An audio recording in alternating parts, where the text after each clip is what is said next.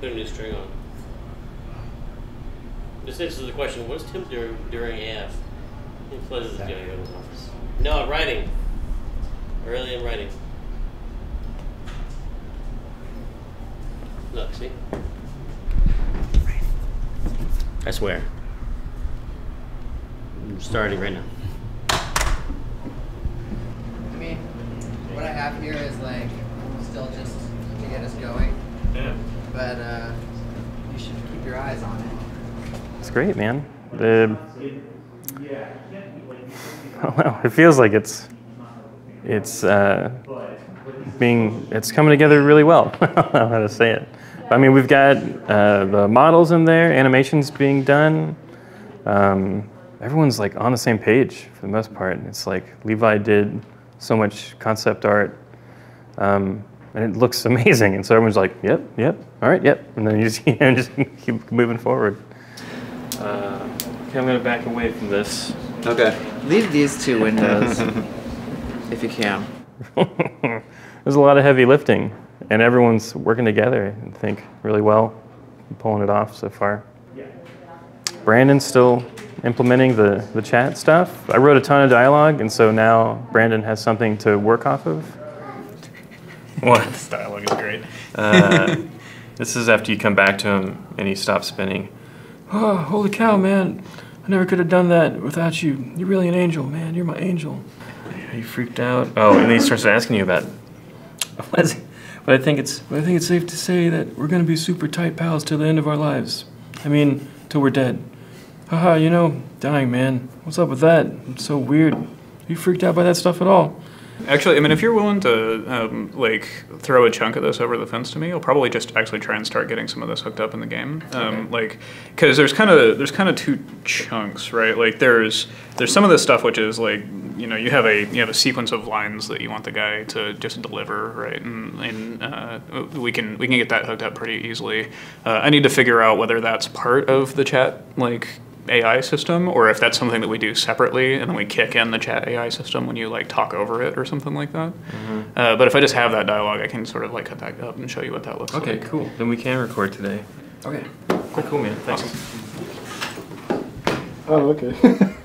I like that. Keep going. Hey, I was thinking maybe we could be best friends. Hey, be my best friend, eh? Be my best friend, please. It sounds perfect, man. Yeah? Yeah, it's awesome. Do you mind if I just like fuck around with it? Yeah, go for it. Okay. Yeah. Yeah, Raz did a ton of dialogue today for Big Leg. He's really funny, and he's super good. And even the sentimental stuff he was really good at, because Big Leg's kind of a sad guy. I think Raz nailed it. I think Big Leg, like everyone in the beginning of the game, all the guys are like, be my best friend, be friends with me, pick me, and they're all talking over each other. And then what happened, Big Leg shows up late, because he's got that big leg, and so he's going to come in like 30 seconds late and be like, hey, me, pick me, from far away. He's kind of like sad, eh? He's a sad guy. Oh, okay. Why Raz? He's cool, man. And his personality is awesome. I don't know. He was, I think anyone else would have made the same decision. Well, I'm Big Leg. But you know that already, eh? I think he doesn't talk to people very often because he's so slow. He can't like catch up with anybody, talk to anybody. So he's nervous. He's excited to have a best friend. Yeah. I think that's it. Oh, okay. I mean, you know, probably just because you chose me, you feel sorry for me. I mean, I got this leg and all, but that's okay. Okay, so but he's that's all okay. like, Haha. He's saying, you probably just chose me because you feel sorry for me with my leg. Yeah. But that's okay. Haha, that's okay, man. You know, I understand. You know. I'll take it. Big Leg takes what he can get. Oh, I get it. He's okay. Self-pity. Like he just like pities himself. Yeah. You know, Big Leg takes what he can get, man. That's not really coming naturally to me. Oh, yeah. I don't really say stuff like that. Big Leg takes what he can get. I'll take what I can get, man. Like, Big Leg takes what he can get, man. That sounds right, man. Yeah, The way you just said it sounds yeah. good. Okay. I've sat in a lot of patches, but this one really, it feels good. It's easy on the leg too. You know what I'm saying, eh? So, have you ever had any body problems?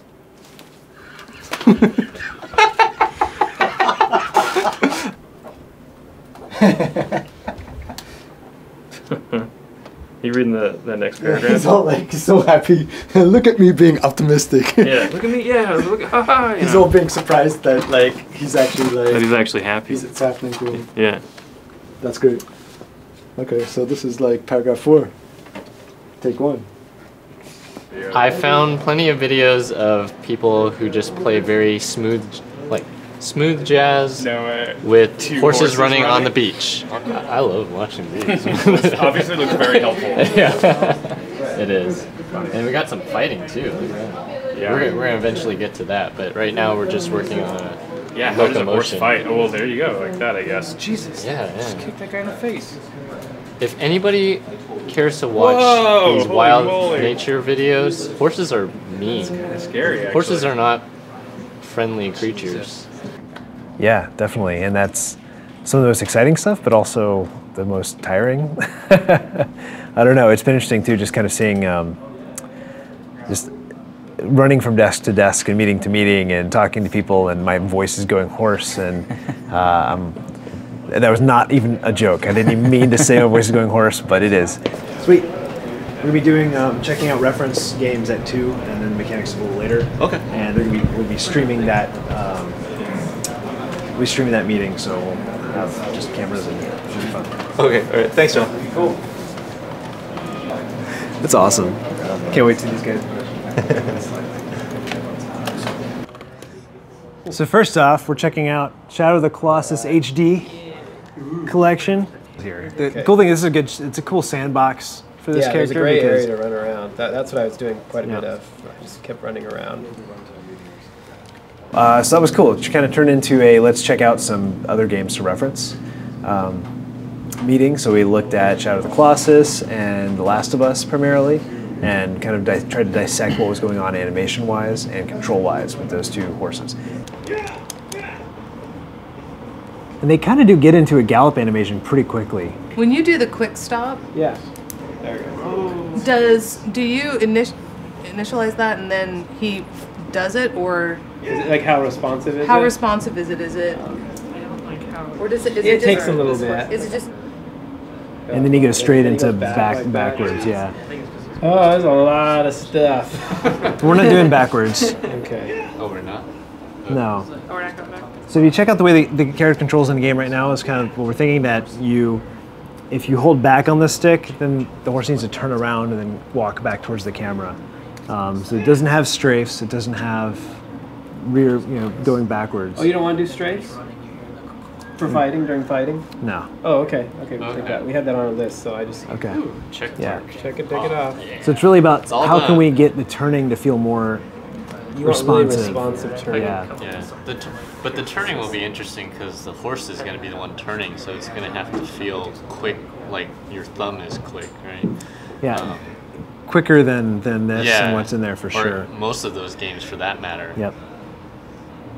Oh, There you go. Surfing. oh, X. Oh, X. yeah. Yeah. That's- So Wait, this. X and forward. X and forward. Yeah, you have And to then- hold it. Yeah, you have to pull it. Oh my god! Look at that. Oh, that was cool. Do you like that camera, Jim? Do you like that camera where it's off to the side that much? I like the camera that was off the side. You're not doing a lot in terms of interact. Like the objects in this land are really spaced out, and if you run over to the woods, it becomes a little bit harder to control because you can't see to one side of him. And the camera leads the turn, so the camera moves over to the right if you're turning right. Just watching it, it feels cool. It lets you see the environment really well and kind of pick. You're kind of aiming where you're going in the environment. Yeah. But you're not threading the needle with this guy much, or doing any, combat in that particular mode. If he's close, he just calls. Look at that road. They spent the time on the horse. Yeah, apparently. Yeah. He is so short. Oh yeah, let's look at that. Yeah. Look at Yeah, him. his head doesn't come up to the, And he top can of get the on the back. horse too. It's crazy. He steps on an invisible. He basically steps on his leg. on his shoulder. Yeah. So it doesn't look like the saddle is strapped to the horse. No, It's just floating on top of Yeah. it. It's super glued on top of him. Yeah. Actually, it's glued. Yeah. Yeah, it sure is. Huh. That's true. What? And that might be all for Wander. I didn't even know you could do that. Next game. I haven't checked this out in a while, but Last of Us has some cool horse. Yeah, let's check it out. This is kind of the latest, you know, big budget horse that we've seen, so let's give it a shot. I didn't get to the horse part. I stopped playing it. I got tired of bashing zombies' heads in with a brick. And The Last of Us uses horses in much smaller space. I don't even know if there's a place where you actually can gallop. If there is, there's not much. There's like one area where you have to escape with one. So we'll see how this worked. And I think this is an evolution on the horse they did in Uncharted 3. Controls for this are more like what we're talking about, that I hold the stick back and the horse will turn and go back towards the camera. So I'm not having to spur it on. It's not like driving a car. But the turning is still very slow. You've got a shift, a run modifier if you hold down L2. And so he kind of does a little giddy up, yeah. It'd be cool if there was a sniff the ground when he's truly Or you know? horses. What? Oh, Dude, yeah, does yeah. anyone know what they're doing? Yeah, like what behavior that is, or is that just because all horses kind of do that? They're counting. It's a communication 1, thing. 2, 3. That's how horses count. OCD. You've seen that. Yeah. Oh my god. I think we're entering that part where we've defined a lot of the space we're going to go into, and so people can just hammer down and work on things. I think we're going to see a huge jump in what's in the game tomorrow and the next day. Friday and the weekend is kind of a time for everybody to kind of look at what we've done, see where things are going, and if we need to make any major changes, that's the time to get them in the plan, because otherwise we're kind of locked in and it's just going to be about getting things feeling the best and playing the best. Basically today was just like, okay, so now we have designed a whole bunch of stuff, like how much time would these take? Do we need to scope further down? Making a more representative asset list for the artists and for the artists, like, you know, things here, the things that we need mocked up, and like, you know, even down to like, okay, we'll need an icon for, you know, when the game is running, perhaps, stuff like that. Like, well, it's super fun because you get to be the decider. No, I mean, you get to make like some interesting decisions, right? And it's really cool to see how other people kind of work on the vision of like that you had, or like, you know, what their interpretation is of it. And it's super exciting to see like everyone's take on it, or their input on it and stuff. Yeah, there are a couple of elements in the scene that have audio, and that's the Vista, of course, is going to have some music and stuff like that. And then there's also the radio that you have. It's like information is very important in this game, and the radio has, depending on what kind of control you have over the press, different ways of delivering news to you.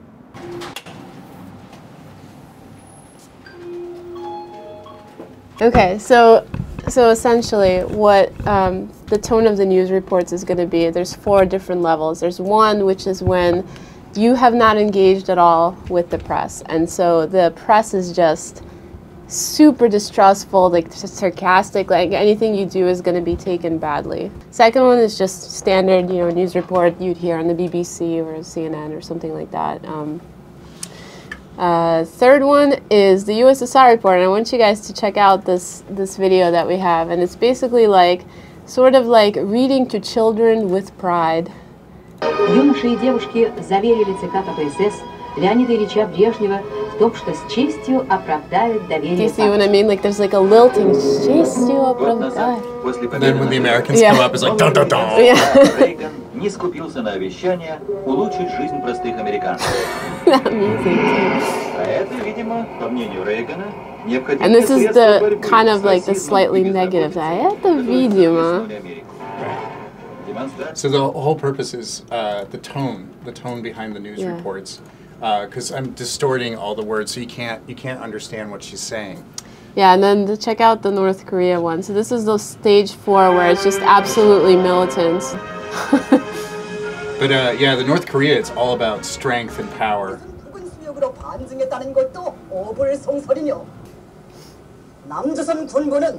Yeah. Very forceful. Everything's precise. Strength, yeah. It's really sobering to watch because you can tell like she can't mess up. Like it's not acceptable.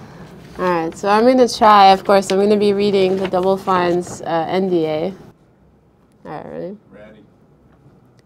Without limiting the generality of the foregoing, confidential information includes, but is not limited to, the following types of information and other information of a similar nature.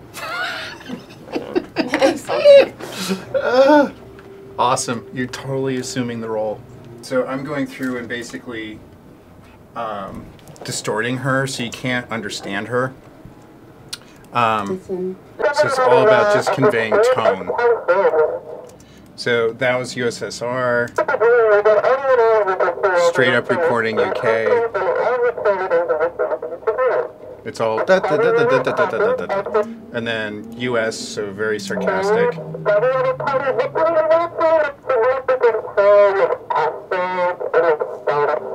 And then North Korea.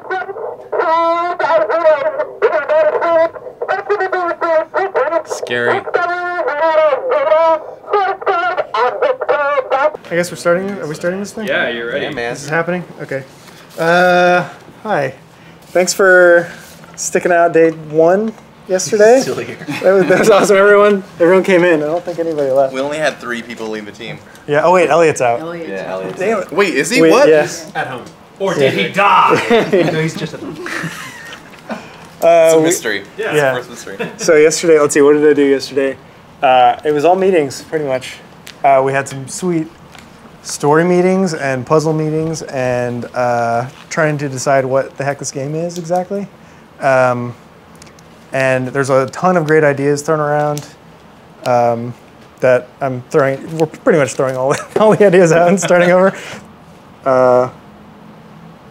Brad, what did you do yesterday? I did almost the same thing. Yeah, we were pretty much in it. So. And then today, more meetings today. I think, yeah, sounds like it. Sweet. I don't know. I don't know how adventure games work, because like, what's confusing to one person is not confusing to another person, and it's like, at the it's same such time, a hard if it's- problem. I think we just gonna have to jump in, right? Yeah, I can't wait. You just tear it up, like, I don't know. We'll just, yeah, we just need... And if it's about, yeah, I mean, it's a guy with amnesia too, so it's like the advantage to that is like there's a lot of like empty space and it's noir, so like if we don't have time to fill in content, it's just gonna be dark, right? Like it's just gonna be freaking slide map lighting. That's just like revealing like a slice of the room, and that's it. So, yeah. That seems awesome. Okay. So do you guys? No, I'm gonna go back to my desk and think really hard. You guys are gonna talk about. We're gonna figure out what we should start on. We're trying to set up the hub. It's kind of similar to how Psychonauts worked a little bit, where you like kind of enter through a door, but then when you turn around, like where you were is gone. So we kind of have to manage all of the entities, like create them all when the door is opened, but then like get rid of the hub when you pass through the door, and when you turn around and the other half of the room has been created and stuff like that. So hopefully it won't take that long, but I mean, in order to get kind of the flow of the world going and like get the artists actually being able to design rooms, we kind of need to get that stuff in first. Yeah. So. Hey, there's the duck monster, everybody. Is that really our first puzzle? Duck monster? The thing with Amnesia Fortnight really is that everyone needs to stay busy every day. Like, if you have a wasted hour, or if you have an hour where a programmer has nothing to do, like that's a tremendous amount of time for the project. So you just have to keep kind of pushing forward no matter what. So like, we just need to make sure everybody's working.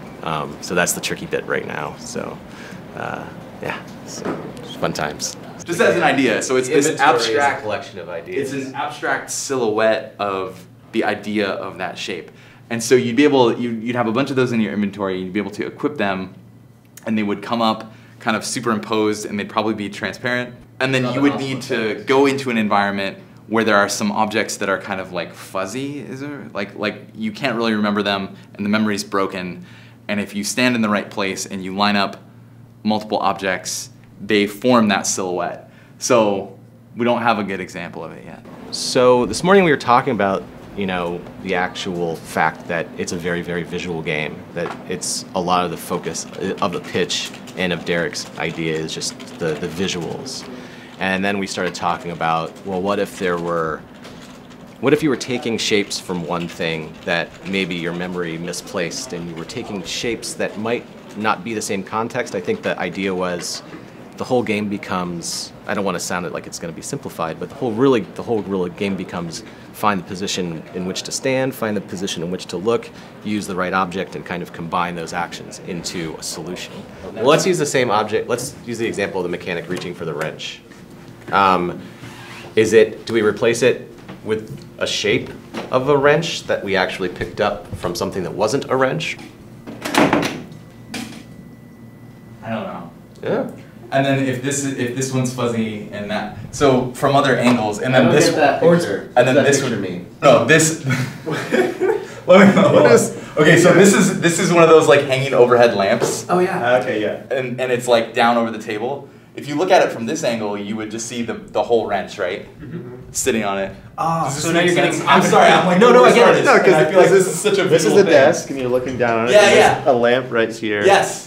So I mean, would this make sense? So from most angles, you would just be looking at the wrench, and you'd be like thinking about the wrench and whatever. But once you use. But then when you go over here and you're like, wait, if I look at it from the top down, you know, if I look at it more kind of with this, I just get the shape of the end of the wrench. Yeah, Looks well, like no, a chicken this wing. this would be the shape, Oh, gotcha. right? And then you can put a chicken drumstick somewhere else. Yeah, right. And then when you see the turkey leg with the bone that's all fucked up, you go, oh, I remember that. Where have I seen that? And That then was in the this CEO's goes into office while you were at the this goes in your KFC inventory, last right? week, yeah. Okay. When this person interacts with it, it's like it's like it just sort of Yeah. fart noise, and then and then it resets. Yeah, that's perfect. The fart noise is going to be great. I will say let's go with the wrench thing. Yeah. Because that lets you wanna have a just little try bit this? of moving around in the environment too. Turkey leg. Turkey leg. The turkey leg. I don't know how you explain mechanic. this. It's a weird. That's the turkey leg's all fucked up. It's the Yeah, man. We're Do you gonna want to have just try this thing? Yeah. Sure. Okay. If we can get enough art, man, we could do like infinite puzzles. we could do 200 puzzles in 2 weeks. We're just gonna be moving. Why all would this you around. say that when there's a camera? 200 puzzles. Have fun with that. Through the word. Watch. We'll show it to Derek and he'll be like, "Turkey legs." Fucking hate it. Hate it. So Brad is thinking that maybe we're taking shapes that we're combining that you see, like you take. He had the very awesome example of like a turkey leg with like a wrench end, and then you would take that that shape and then place it over like a wrench in a different memory to like complete the wrench. I guess I'm having a hard time coming up with. I feel like I'm trying to design it, but I don't really know how to design a game. Hasn't stopped me. Yeah. Just trying to like, I needed his guidance for like finding a good direction to take the design. Now it's like actually for real. We got to start building it. So I think I'm just like, right now I'm like in the deep end and I'm like trying to paddle as hard as I can. I'm not really worried about if I'm having fun or not. I'm just trying to like survive right now. It's hard to like proceed with what I have. I think because working with Brad, he wants to make it more mechanical, and I'm trying to make it more like, adventure gamey, I guess, but with some like more surreal puzzles. That's kind of what I was thinking of it originally as. I think I understand the way you're approaching it, which is it's not like a hard lock and key puzzle where you get the red key card and it works the red door. Right. It's more of a surrealist kind of suggestion, and it's really just clues. It's like a dream logic thing or something. There's like one word that connects them, and you're making that connection, and it doesn't really make sense why you put a Zeppelin on a pedestal would make a room light up, but it does in the dream in that way. Right. Brad's smart. He'll figure out. I know. And he really helped me yesterday. Like I was totally lost and he like gave me a direction, but now I'm sort I of. think I understand the way you're talking about the game being. I don't know if I totally understand the way he was talking about the game being. You're like combining silhouettes to make one whole item, I guess. It's like making a visual mnemonic of an item, which sounded really interesting. It's very different, though, than what I was thinking. If it just reduces the game to like a pattern matching thing, it seems like it loses some of the narrative, like, the cool narrative part of it. If it's like, you know, I'm really interested in this mystery, now I've got to solve a tanagram. But is that what he's saying? Kind of, I guess, yeah. Because you got to know what you think, you know what I mean? Because if you say you went with someone else's idea of what your game could be, and then 2 weeks are over, and it's like, people didn't like it, and it wasn't the thing that I was trying to make in the beginning, then you can't, it's not like you can point to someone else and go like, well, he made me do that. You know what I mean? Because you're the project leader. You got to be like responsible for making it good. And if you have this idea that made you excited in the beginning, I think you should, as long as you can get in touch with what's cool about it to you and talking to different people, sometimes just talking about it makes you more clear about, oh, this is why I like this idea. Yeah. And then you can just point out to people like, oh, your ideas are good, but I think in this case, this is what I'm going for, and I kind of want to stick to that and support it. Okay. Yeah, that's what I want to do. So I think we're going to do it. I think, yeah. And we'll just figure it out. Yeah. Yeah. Yeah, I mean, it's definitely good to be open to other people's ideas and suggestions, but if you give in on things you actually care about just because you're not sure how to say that you care about them, then you'll just kick yourself later. Yeah. Right. Because this is your chance to make your game. Right. Yeah. And a turkey leg with a wrench on it. Who? That's crazy. That just doesn't make any sense at all. No, I'm sure it makes sense. I'm sure it makes sense when he explains it. Yeah. Yeah, it does. Yeah. He can make that turkey leg wrench game himself. Next day up, you can pitch that. Yes, thanks, sir. Good luck. Good luck out there. Yeah. Yep. He's so dead. No, he's gonna be great. I feel bad that you know, when he first picked Brad to be on his project, I was like, that's an interesting pick because Brad's so mechanically focused. I wonder how that's gonna go. But Brad seemed excited to, and it looks like Brad's trying to come up with ideas to add to his project. Hopefully, it'll work out. There's definitely no normal. Every project's totally different.